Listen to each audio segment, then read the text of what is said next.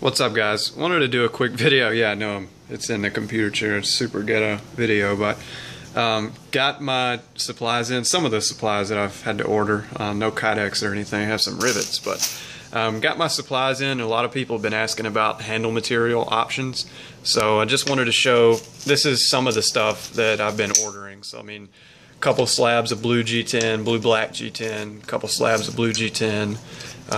Enough to make one jade knife. I bought this for my knife, my nice one. I don't know if I'll use it on mine or not, but a lot of people don't know how expensive handle material is. This little bit right here was 50 bucks, and that's not including shipping.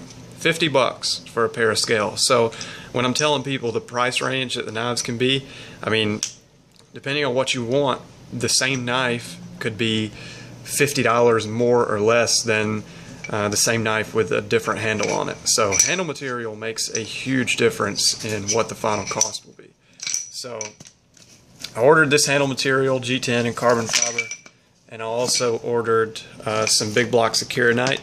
Doesn't look too pretty as it is, but when you start sanding on it and get into the different layers, it actually looks really, really sweet. And these were a couple new. Bradley, that's a bad boy. That is not a good boy at all.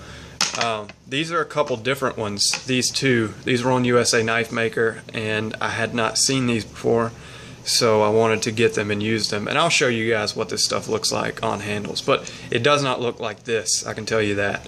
And what's cool about it is depending on which side you want to finish, you have two different options as far as the look. So it's pretty neat.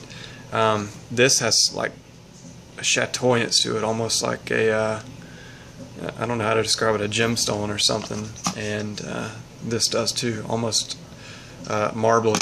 But anyway, this is my favorite Kieranite, most definitely. This stuff is awesome.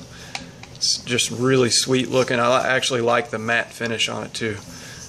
So this stuff's really sweet. But anyway, been struggling to find 1/4-inch rod to go in my knives. So I found this stuff, which is 1/4-inch carbon fiber rod. So on the end, it's not going to have a pattern or anything, but I think it will look pretty sweet. I'm of course going to order more rods, some titanium rod if I can find it, aluminum rod. But if you want to have your handles pinned on, I think maybe this carbon fiber pin would look sweet with blue-black scales. Maybe some of this Kieranite, I don't know, but it's incredibly light and really strong. Got eyelets for Kydex sheaths, of course. Got some different fasteners. These are 1/4-inch chainring bolts, and that's to put handle scales together. And I got some silver button head screws to go with 1/4-inch pivots, and that's to put handle scales together. So depending on if you like black or satin screws, if you don't want to go with rod, you have the option of black or satin screws to show off the handle material with. So I think that's it for right now. I have some black rivets. Thought I was ordering a pack of 100, but it ended up being a pack of 25. So this stuff is expensive. Knife making is not cheap whatsoever. Just this little bit of stuff, and I don't mind saying this because I mean it doesn't really matter, it's arbitrary, but just this little bit of stuff was 430 bucks, not including shipping. And I did have two belts in there also. I got a Trizec belt and a Scotch-Brite belt, but those were $6 and $9, so not a whole lot. But knife making is definitely not cheap whatsoever. So a lot of people don't understand where the prices come from. Most of it's material. Steel's expensive, heat treat's expensive, handles are expensive. So anyway, I'm pumped. Seeing this stuff makes it a little bit more real for me.